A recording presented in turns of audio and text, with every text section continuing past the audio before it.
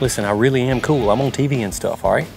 What's up, guys, and welcome back to the S3 Power Sports Shop, where today we're keeping the how-to videos rolling by showing you how to put wheel bearings in your Can-Am Maverick X3. I'm handing off Manny Fresh. He's gonna show you how to get it done.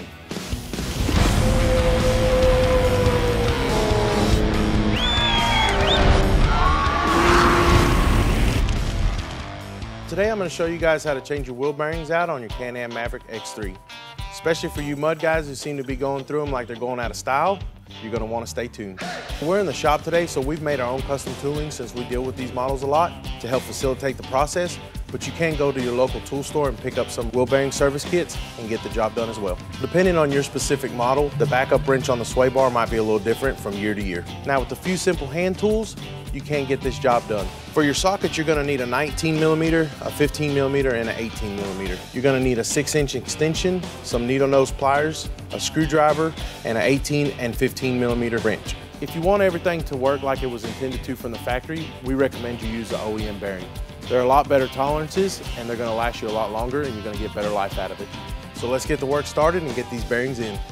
So the first thing we're gonna do is get our wheel and tire off. We're gonna do the front today. Doing the rear is very similar to the front, but it's pretty much the same thing. Go ahead and get your dust cover off your axle nut. Get your cotter pin out of the way. Bend it over. Straighten her out and pull her out the other side. Now using your 30mm, go ahead and bust your axle nut loose. All right, now you can grab your needle nose. Go ahead and get the cotter pin off from the tie rod bolt, and we can get our 18s and loosen the tie rod bolt.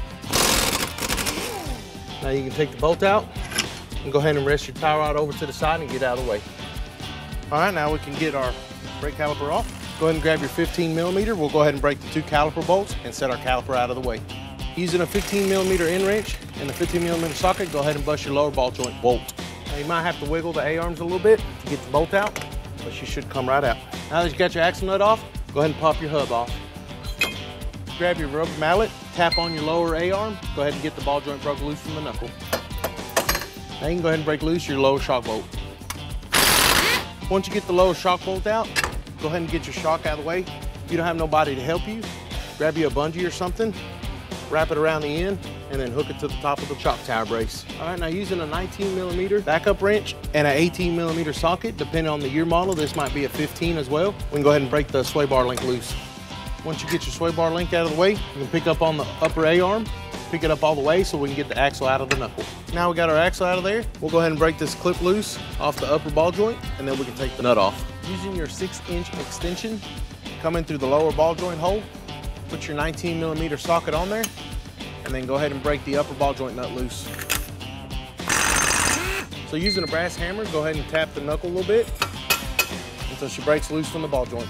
So before you can press your bearing out, you need to take the safety retainer clip out of the way. Hold it one side with your screwdriver.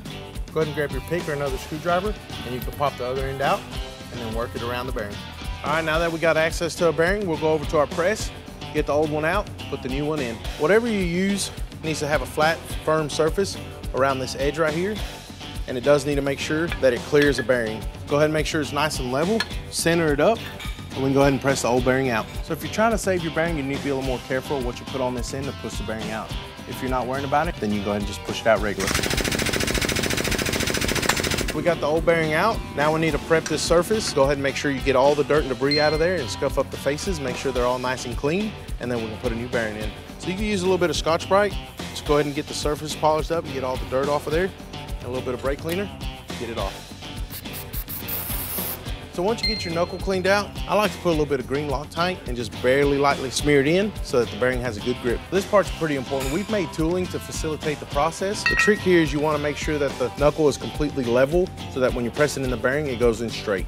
You need to make sure that it pushes on the outer race, but still has enough clearance to clear the knuckle. So you want to make sure that you seat the bearing all the way down and that your groove for the clip is accessible so that way you can get the clip back in. So now we can reinstall the clip. What you're going to want to do is go ahead and press in one side and then start working it around the knuckle until both sides clip in. And then you can take a flathead screwdriver and very lightly and gently just go ahead and tap the outsides of it, make sure that it's fully seated in the groove. Now you're ready to install the knuckle back on the X3. What we want to do is grab the upper A-arm, go ahead and pick it up, and we're going to slide our knuckle over the ball joint and get our washer and nut and go ahead and tighten them up. Running your 6/6 extension back through the bottom ball joint hole and your 19mm, we can go ahead and tighten up the ball joint nut. Now we can go ahead and get our cotter pin back in the hole and work it back around the ball joint.